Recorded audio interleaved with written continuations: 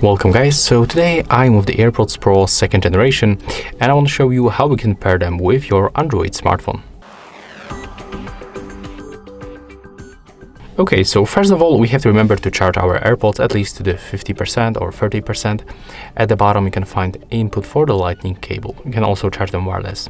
Next you have to open the case and then rotate it. Just take a look on this back button right here.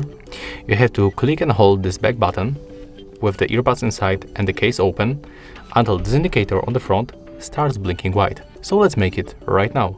Click and hold the back button, take a look on the indicator. As you can see right now it is blinking. So it means that, oh, that's one thing. If you pair them before that to your iPhone, I can recommend you to simply take them out of here or just turn off Bluetooth on your iPhone. Yeah, I'm gonna make it like that. So let's turn off Bluetooth on any other device, and after that move them to the pairing mode, because in the other way they will be connected to other devices that you previously connect. As you can see, they are blinking right now, so they are visible to other devices. And on your Android phone you have to go for the Bluetooth settings. You can make it by using this notification panel or going through the settings.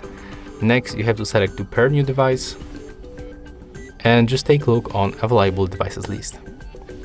As you can see, AirPods Pro appears on the list, so we have to tap on them once, accept pair, and as you can see right now we are successfully connected.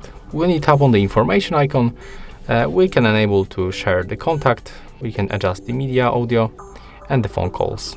So if the calls or media are not playing through your AirPods, just take a look on the settings. You can also tap right here to rename this AirPods. And yeah, that's all for this video. If you find it helpful, remember to leave a like, comment and subscribe.